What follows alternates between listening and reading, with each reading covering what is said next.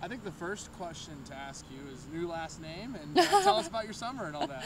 Well, had a great summer. Got a new last name, got a husband, so it's been a good year. Yeah. How was your wedding?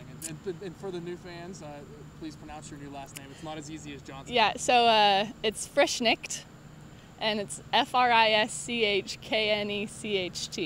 Good wedding. Yeah, it was so fun, so much fun. So now you're back to work here. Second year on campus for you.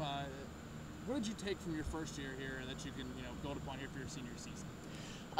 I think more than anything, like obviously just the experience with the team, but like my relationship with the players coming into this year is obviously so different from last year where I was brand new, and that's so exciting to like come back and like already have those like relationships and friendships built, and just makes me like even more excited for this season, last one, to just like come out and leave everything out here on the field.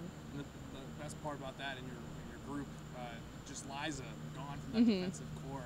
How big is that the chemistry is going to be there on the defensive line?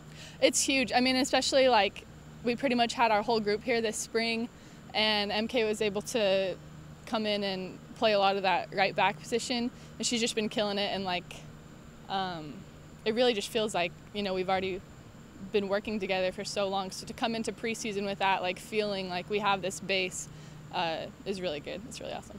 So what's the expectation for this team as you guys start the season? Exhibition on Friday, and then you move on to the real deal next week. So I mean, what's the goals? What should we expect from this team right out the gates? I think we have a lot of expectations for ourselves this season, and our coaches do as well. I think last year we started off super strong, came out, scored a ton of goals, and kind of fell off a little bit towards the end of our season, stopped getting the results that we were seeing before. And that's what we want to not have happen this year. Come out so strong, get some results, and just ride it out all the way into playoffs.